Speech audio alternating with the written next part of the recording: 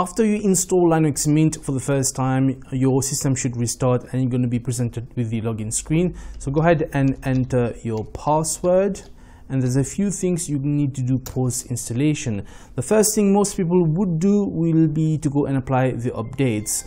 But I'm going to do something else today. I've actually installed a second drive as my main storage drive. So we're going to format this for the Linux file partition system, which is ext4. You can skip this step and go to apply the updates if you only have one drive. All right. So the first time you're going to be logging on, you're going to be presented with this welcome to Linux Mint login screen. You can untick that if you don't want this again. Otherwise, go ahead and close that, and let's go ahead and format the drive. Click on bottom left menu icon and type in disk to open the disk utility or disk manager. Right now I've got two drives on there. The first one, the 240GB SSD where the Linux Mint is installed. And the second one is my 2TB hard drive, which I pulled from a Windows system.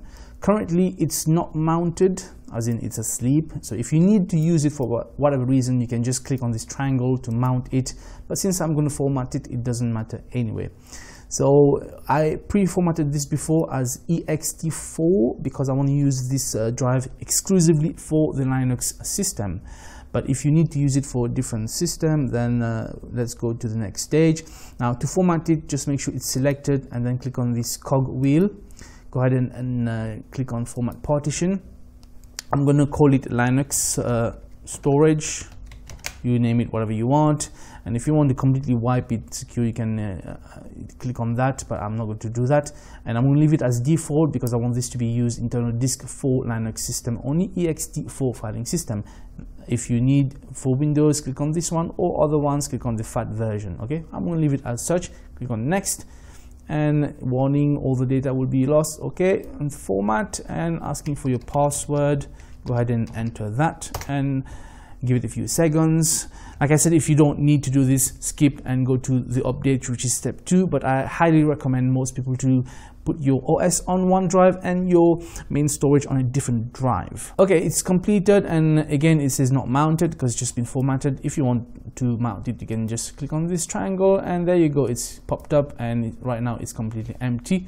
So we're going to close that and go ahead to the next step, which is going to be step 1 for most people. We're going to go do the updates. 3 ways to approach the updates is: 1, you can click down here, it says welcome to the update manager, or you can bottom click left here on the menu button and type in update, and that will come up.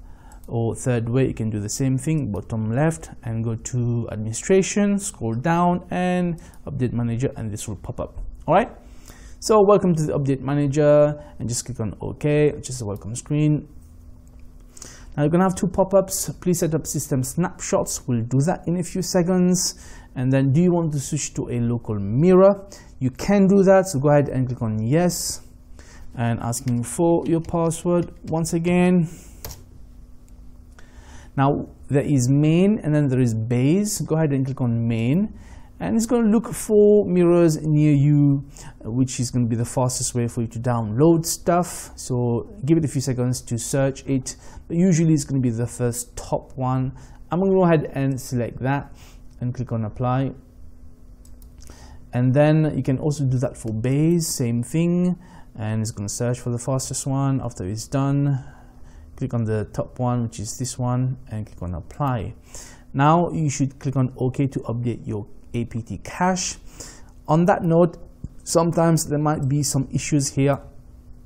If it hasn't been able to find a PPA repository, it might tell you that it's not updated, whatever.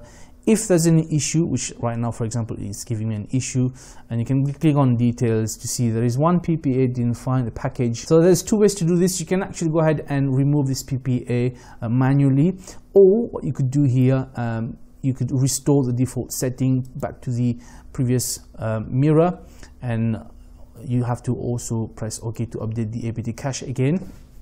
It's not a major issue, don't worry about it too much. Hopefully you won't have this issue. So once this is done, go ahead and cross that. It's gonna ask you to update a new update manager. Basically, there's one available. Click on apply the update, asking you for your password again.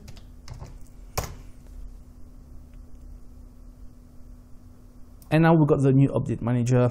This update local mirror is still here. I'm going to click on no, can't be bothered at this stage. And all the updates are now selected. So what you do, just click on install updates.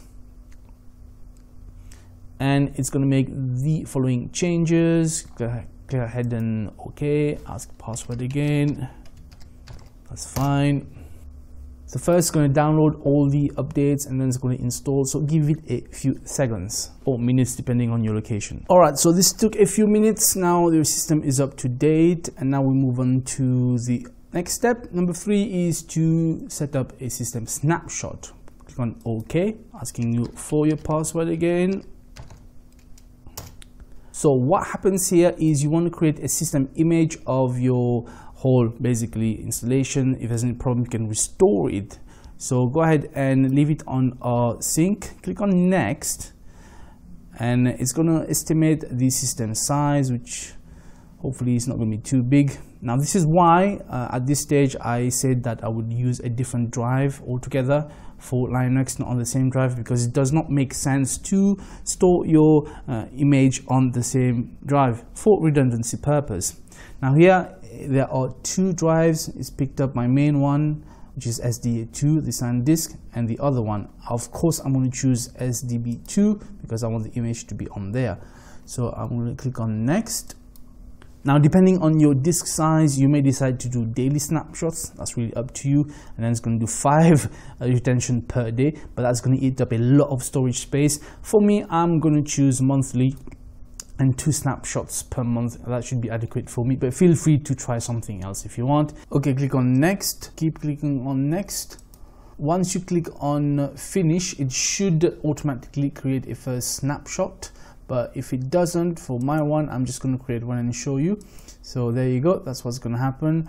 And depending on your size and speed of your SSD, etc., it might take a few minutes. Just let it do its thing. And there you go, it's done, and you have your first snapshot here. Now if you want to delete this, you can. If you want to come back and change settings, you can. And if you ever want to launch the wizard to create an on-the-spot snapshot, you can do this again. All right, go ahead and close that. And although not necessary at this stage, you may want to just restart your computer just for this time. So for number 4, we're going to change some recommended packages because it deviates slightly from Ubuntu, whereby Ubuntu installs the packages by default, Mint doesn't. So go ahead and click on the bottom menu there, go to administration, go to Synaptic Package Manager, and it's going to ask you for your password. Go ahead and enter that. And then you're going to want to go to settings and preferences, and down here at the general tab, just tick consider recommended packages as dependencies, click apply, and then click OK, and then close that. We're not completely done here. You're going to need to change a setting from false into true, and the fastest way to do this would be through the terminal. So go ahead and bottom click on the menu and go to administration and scroll down to open a terminal. The other way you could open this fast is Ctrl Alt and T on your keyboard, and that will do the same thing. Or you can always click here and type in terminal as well. But I would advise you to learn the keyboard shortcut Ctrl Alt and T. So go ahead and just copy and paste this command into the terminal. I will leave it in the description below for you, and type in enter. It's going to ask you for password. Go ahead and do that and press enter, and this has now changed false into true. But if you want to double check that, you can always open up your file manager and go to file system, go to etc, go to apt, go to apt.conf.d, and if you double click on 00 recommends, you're going to see it has now changed into true. Okay, cool. So go ahead and exit all of that. Now we're going to install some drivers if it's applicable. So for that, go ahead and click on the menu button and type in driver, and you're going to have driver manager. Enter and input your password. Now in our case here, all the drivers for my system has already been downloaded and installed, so it hasn't presented me with any drivers. If you do get some selections for drivers, make sure you create a time snapshot before you do this in the Timeshift, okay? Especially if you have some specific NVIDIA graphics cards, you may need to do that. And if you do, make sure you use the closed source restricted driver here, the proprietary driver, okay? And if you have a choice, just pick the one that comes recommended by Linux. Now, next part may not be necessary if during installation you had already clicked install third-party software for graphics, for example. But if you haven't, you can go to the menu button here and go to sound and video, and if you didn't, then here there will be something like install multimedia codecs, which you can click on and follow the steps. Okay, after this there's an article I'm going to link you if you want to optimize your solid state drive. It's a bit lengthy, but it might be worth doing. Next, we're going to install some tools for system management. For example, for file management, we're going to install Catfish. For that, open up a terminal and just copy and paste this command here, and if you ask you for your password, do that, but mine's already open. And do you want to continue? Select yes, enter. After this, you should think about decreasing your swap use, especially if you've got a low-end system with 2 GB or less. But my system has 16 GB DDR4 RAM, so it's not really applicable here. But if you have any problems on this, if you have a very low system, let me know in the comments below and I will show you how to decrease the swap on your RAM. Next, we're going to enable the firewall. To do that, all you need to do is type in sudo ufw enable, or you can just copy it from the description, paste into your terminal and press enter. And now it says firewall is active and enabled on system startup. UFW stands for Uncomplicated Firewall. And if you want to check the status of your firewall, you can type in this command, sudo UFW status verbose, or just copy it and paste. And you should get something like this. Says status active, logging on low, deny incoming, allow outgoing, disable. For most people it should be fine, you don't need to change the settings. And if you ever wanted to disable the firewall, it's sudo space ufw space disable, and you can disable it like that, but I would advise you keep it as enable. And if you want further control on your firewall, you can type in sudo ufw show raw, and you can get a list of commands. You can feel free to read up and tinker with it. Next, you're going to want to set your root password, which unfortunately is not set by default. For that, you can type in sudo space passwd, and I would advise you to type in the same password as your user account to reduce complications. Once, and it's going to ask you to type in again. It's invisible, don't worry, that's because of security. And it says password updated successfully. And last but not least, you may want to go install a second browser as an addition to the Firefox web browser default from Linux. What did I do? Google Chrome, download, and click on any of the links and click on download Chrome. And you can select 64-bit for Debian Ubuntu and accept and install. And you can either open it or you can save it to open later. I'm just gonna choose to open it straight away. And you can minimize this, and it's gonna be done through the package installer, and that's the one. You can read the details if you want and want to include the files. So this is the Chrome Linux Team version 78.0.3904.87-1, whatever the heck that means. So click on install package,